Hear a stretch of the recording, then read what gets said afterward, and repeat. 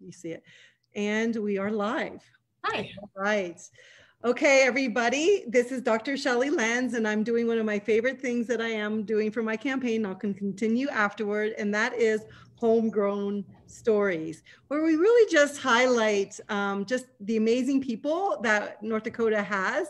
And so since this is for all of the people that are watching the Facebook Live, you get a chance to see why everybody's so dedicated to North Dakota people.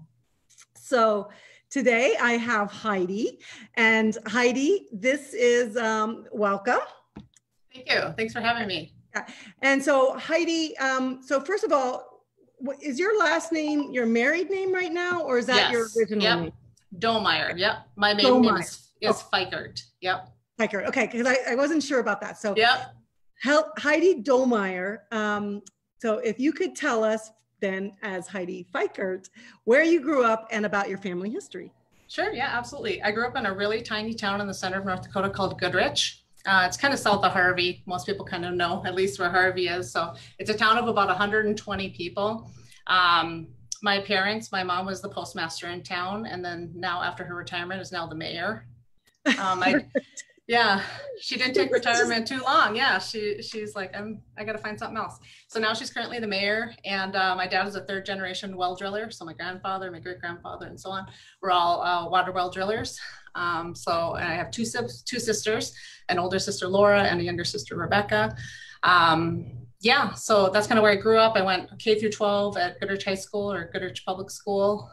Graduated from there, and yeah, it's a great little town. Yeah. So how many people live in that town? About 120. 120. So yeah. That's weird to a lot of people outside of North Dakota, very common here. So first of all, tell me, are you Norwegian then?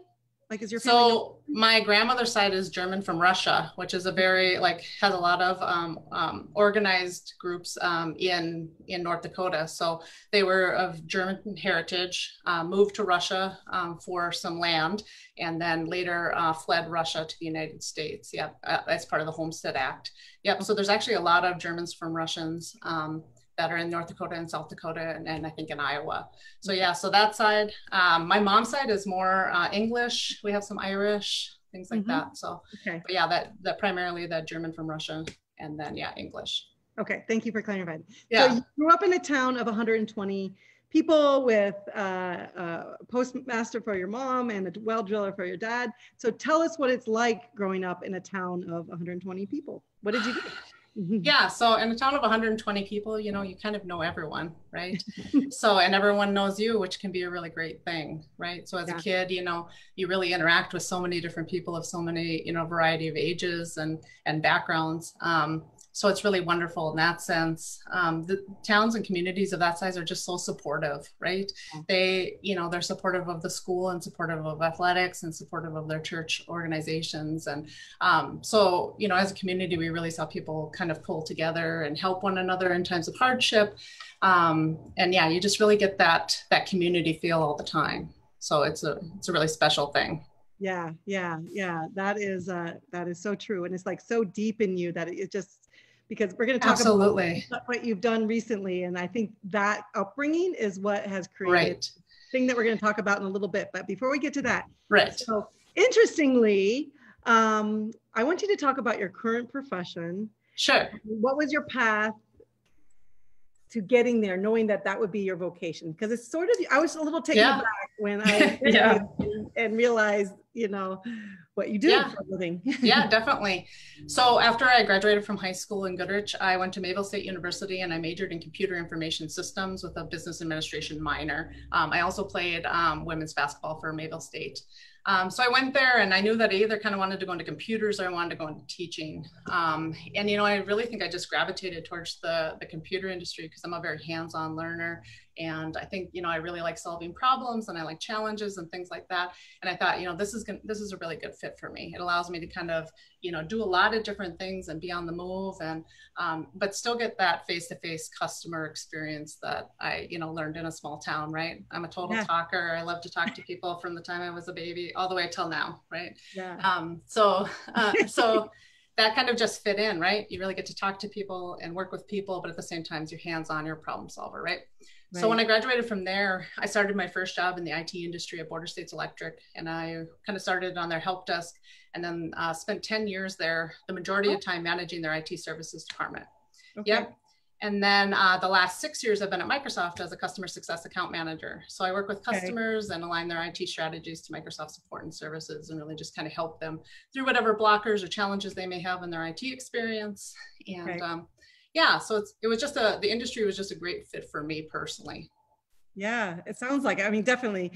And so do you have to be, I don't know much about your profession, but do you have Right. to be good at like math and science, or is it more just good at everything? Yeah, Like, so I there's mean, a large variety of roles, in the IT industry. So there, are roles that would be more math and science heavy, like analytics and, okay. development and things like that, where you're really working kind of in depth with code or with, data and things like that. And then there's swings all the way to the other side of people who, are really just customer focused and really just have the Okay. ability to really kind of align with people and build relationships with people. So it really kind of depends on what you think your strengths are to kind of align to the best area. Okay. Okay. So that helps. Like, again, I don't understand the profession, but I think that's Right. so amazing because you don't hear very many women, and Yeah. it's women from small towns. And I Right. think that's a misconception that some of us have, is that like you have to be like Right. a superstar at math or something like that. But Right. And you definitely don't have to, and yeah. that's what we're kind of trying to tell young women is that although right now it may seem like it's a very male dominated industry, there's definitely, this is definitely a place for women, right? And Okay. women to really excel in the IT industry, right? So it's definitely something we try to communicate to our younger generations. Yeah, and so I really want to kind of expand on that a little bit Sure. because again, I was so taken aback by so much Right. about you because it doesn't seem common to have females in your profession, as you said. Right. It sounds like it's getting better, it's Right. changing, right? It And is. what are the barriers? Is it kind of misconceptions like, oh, you have to be just a superstar at math, and like we don't understand Right. the profession? Or what were the barriers that helped you, that you're breaking down to help, and then what that you Right. faced getting into it? Right. I think for me, I've always been a pretty confident person. So, especially if anyone were to challenge, whether or not they felt that I should or shouldn't be someplace. Yeah, So yeah, for me, it was easy to kind of go up against those barriers and feel confident about my place in that industry and in those organizations. yeah. But for younger girls, so I volunteer for the U Code Girls, which is a STEM related youth development program. Also the DigiGirls organization, which is a spinoff from Microsoft. And what we kind of hear from some of those young women is, there isn't a whole lot of women role models sometimes that are kind of Yeah. presented to them in the industry. So sometimes they think, well, maybe it isn't for me, or maybe, maybe this isn't something that a lot of women do. Or they'll go into, like tech clubs and things like that. And they'll be like, well, I'm the only girl and it's 40 boys, maybe Right. it's their comfort level with that, or, kind of questioning, whether or not they feel that it's a fit for them. Right. So in these organizations, we truly try to communicate to girls, this is totally a place for you. Right. We need women minds in all industries, right? We need women to excel, especially in the IT industry, right? Yeah. There's so many opportunities for women and so many opportunities for women to excel to a high level in the IT, industry. Yeah. Okay, that makes sense. Like I could see me not wanting to go into a club that's with a bunch of boys and being the only girl. I mean, that would be just like a very like obvious Right. thing that Yeah.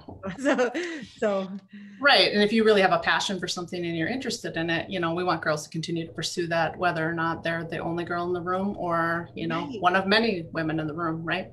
Yeah. And so what kind of things how do you develop that confidence and that, like, is it an adult child one-on-one mentorship that you're doing, or? So like in the UCO Girls and DigiGirls, there's several different ways that we've communicated to youth, and that in some cases it's been a mentorship opportunity. In other Okay. cases, it's been exposure to female leadership in all different kinds of industries. Like at UCO Girl, they brought in people from NASA, they brought in people from, women leaders who run drone companies and development companies and all sorts of really, really amazing, cool organizations. But just letting people, letting the girls kind of see like, oh, that would be a really cool job, or, this is how they took this path to get there, Yeah. Which kind of just gives them some stepping stones to say, I really think that this is something I want to pursue further because it could be a fit for me. Well, that's your small town, like Yeah. unity, like talent Yeah. coming through. Okay, so you are this amazing professional woman. Thank You you. came from an amazing family, but that's not all you are. You actually have your own family. So I why don't you tell do. us a little bit about your own family? Right. So I met my husband at Mayville State while we were both going to college. He's originally Okay. from Mayville. Yep. And we met at Mayville State, and after graduation got married. Wait, how did you And meet him? Like, do you remember when you first laid eyes on him? yeah, well, Mayville was a small college as well, especially at that time. So you kind of, again, kind of know, a lot of people, or a lot of people are in similar circles and stuff. So I had met him before. And then we had a lot of computer classes together, because he was also going to be a computer information systems major he had a minor in development. So just the more and more we kind of, saw each other in classes and things like that, yeah, it just kind of fostered into a relationship. And then upon graduation, yeah, we got married a year after graduation, so young. And so he's a senior developer for NAU Country Insurance. And then we had our boys in 2008 and 2010. So we currently have a 6th grader and a 4th grader at the Central Cass School here in town. Wow, that is cool hand. So now, how does being a parent affect how you approach technology? So did it change once you became like a parent and a family, and like how you approach things, or how you dealt with your career? Like, oh, definitely. I think you really, when you become a parent, especially a mother, and you're a working professional, you really have to look for that family work-life balance, right? yeah. It's really important to, feel like you're excelling at your job, but still, being the type of mother that you want to be, right, to your children. From a technology perspective, I think you kind of learn to multitask very quickly, and you look at technology as a way to kind of help you be more efficient in your day-to-day life. So I definitely looked at, technology to say, how could we kind of streamline things, and, so that when we want to have family time, we have family time, we're not, doing errands or doing other tasks, right? So I think it's definitely fit in that way. I also think as a mother, you look at things differently when it comes to your children or other people's children, right? You think about, how you are as a mother to them, and you see gaps and things in the community, and gaps and stuff, or you kind of realize, how grateful you are as a person to have the family life you have, et cetera, or are able to provide for your child. And I think that kind of, it just gets deeper and broader the older your children get. And that brings me to your app. So that is perfect, like, introduction. Like, again, you're just so compassionate. Like, I always think about computer people as like super nerdy and like just like robots. That's a common misconception. I know, but you're so compassionate and loving and caring and profound. Tell us about your app and how that works with your whole way of being. Yeah, I'll take you a little bit back. Like you.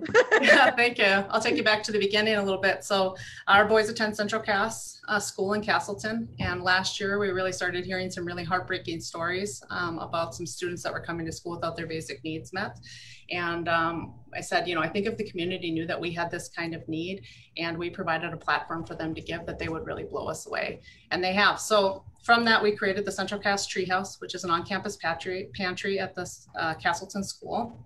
And it provides hygiene and shelf-stable food, school supplies, holiday wear, winter gear, clothing for pre-K through 12th grade, et cetera. And the pantry concept isn't new. There's a lot of schools that do that.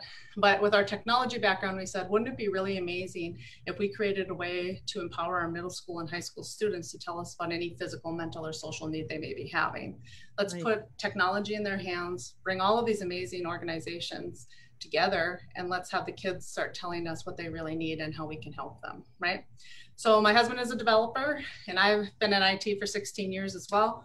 And so we created an app available on iOS and Android. Primarily right now it's for the Central Cass School, but we're looking to expand that to the state level. And so students on there can order things out of the pantry, just like an Amazon cart. They can order what they need. It's an anonymous platform. So we said from the beginning, we don't want to know who we're serving, but we're going to leverage the confidentiality that the school already has with students. Yeah.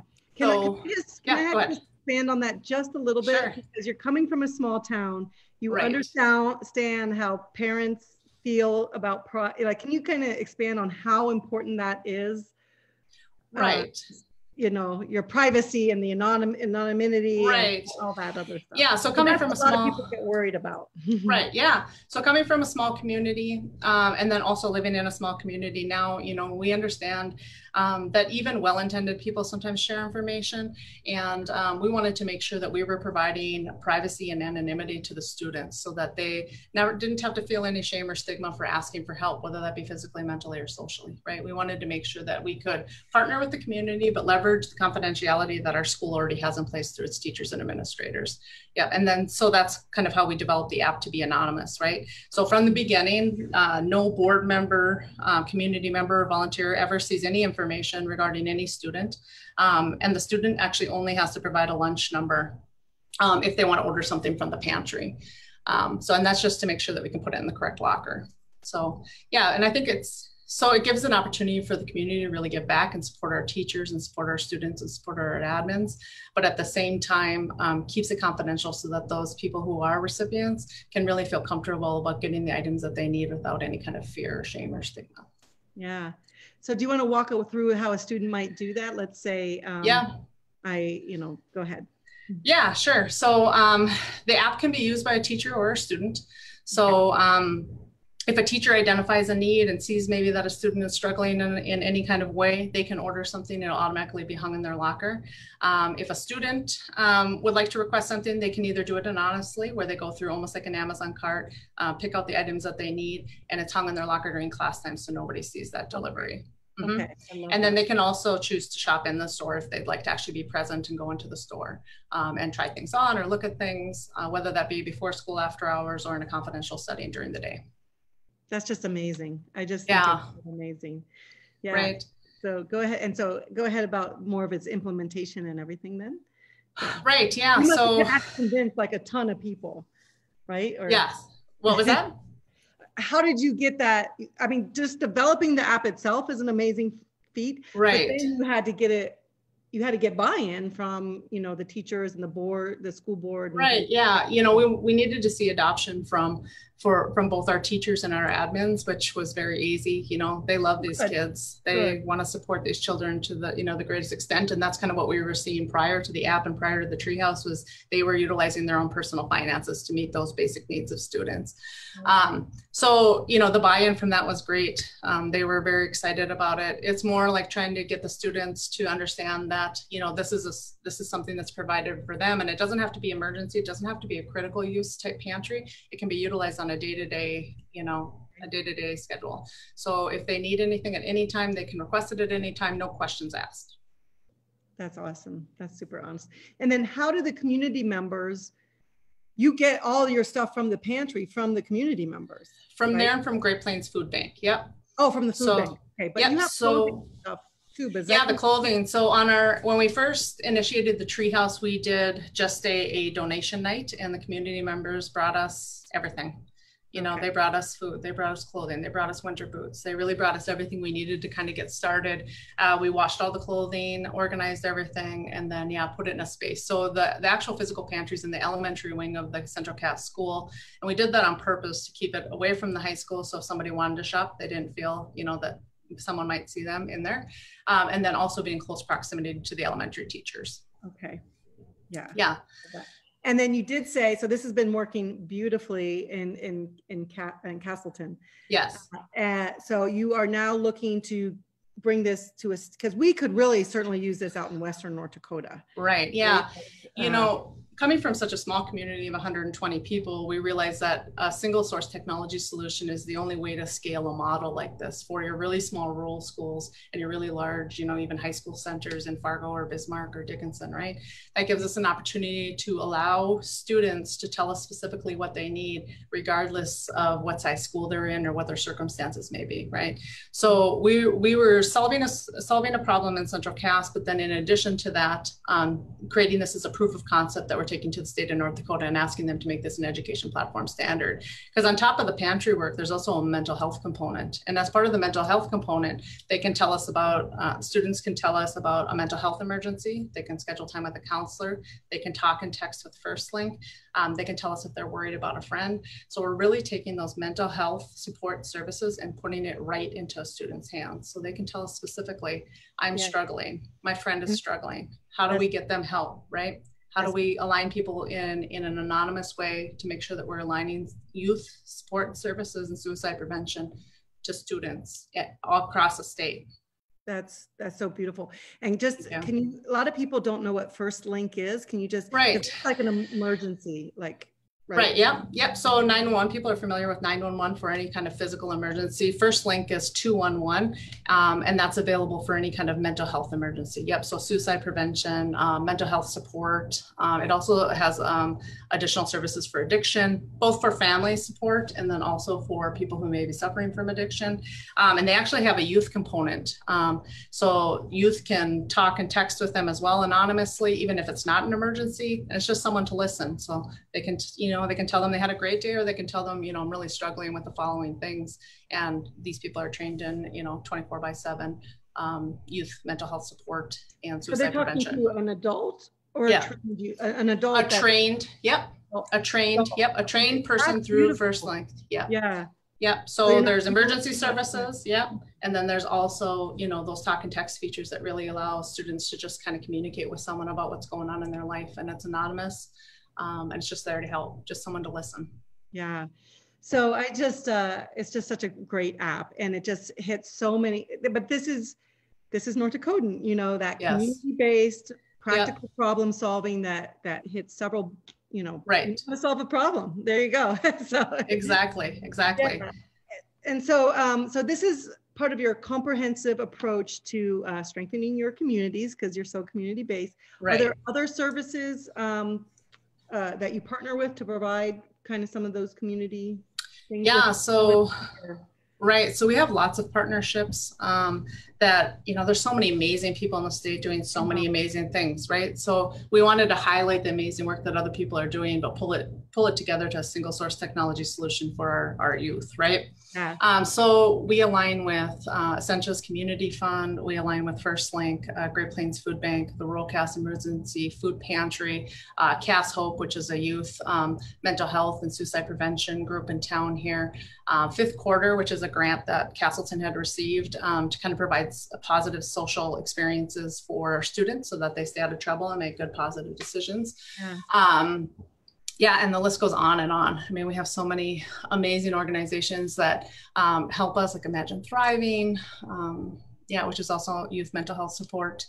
So anyone and everyone, even the Knights of Columbus provide us stuff. There's organizations that reach out and say, how can we help, or what could we provide or supplement, that would be beneficial or helpful. We have just a lot of really wonderful people doing a lot of wonderful things. And this is just kind of pulling them together for our students. Yeah. That's beautiful. And so how has COVID, especially now that school's on, how has COVID affected the need from the community and your ability to provide the services? Right. So Castleton right now is 5 days a week in person with a lot of safety and procedures and stuff in place. So right now we are providing that to the locker, but last spring what we were doing was the school was providing meals to anyone from 0 age to age 18, and then additional services to additional people in the community as well, I think to age 25. So we were just kind of supplementing that. So providing, additional snacks and things, or trying to align to where we would align either to a drop-off location, which is where people were picking up food from the school, or, actually take it to their address if they wanted to share or communicate that information to us. Wow. Okay. Yeah. That's great. So I just wanted to just let people know, again, I think of apps and stuff as but there's so much heart and caring and love and community efforts into that. So it really shines through. Thank you. What is other than that app, which is my favorite app now, what's your favorite app other than that app? Like as a happy person. Yeah. Microsoft to-do list. Oh, so really? As a busy mom and professional and founder of the Treehouse, I kind of live and die by my to-do list. You know, we use it for absolutely everything. Amazon, of course, my Target app, all of those things. Additionally, I listen to a lot of audiobooks on Overdrive or Libby, which is through the state library, which is awesome. Wait, what's the name of that? Yeah, it's Libby or Overdrive, and you can align, if you have a library card anywhere in the state, you can align to the North Dakota Digital Consortium, and you can listen to any book for free or do ebooks, and it's all free content for you. Amazing. Yeah, so I listen to a lot of books on Overdrive.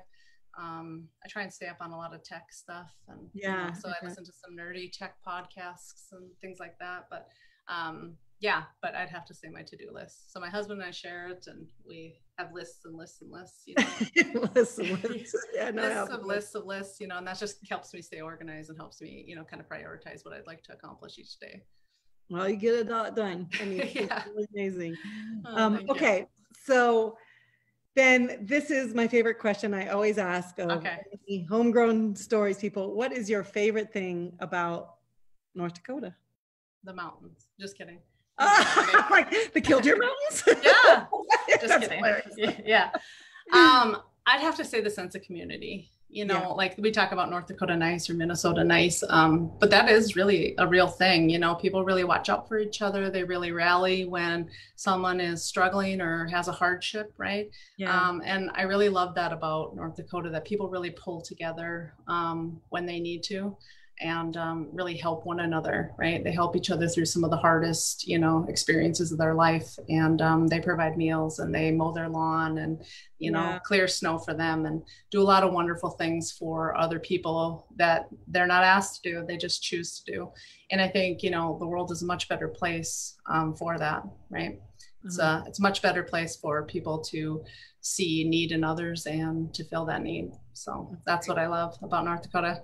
Yeah, I do too. and you are a shining example of thank you. That culture into the modernity, and I'm just so glad you're a fellow North Dakotan, and I discovered you. Well, thank you so much for having me today. I do appreciate the time. Okay, thank you. Yes, thanks. Bye. Bye.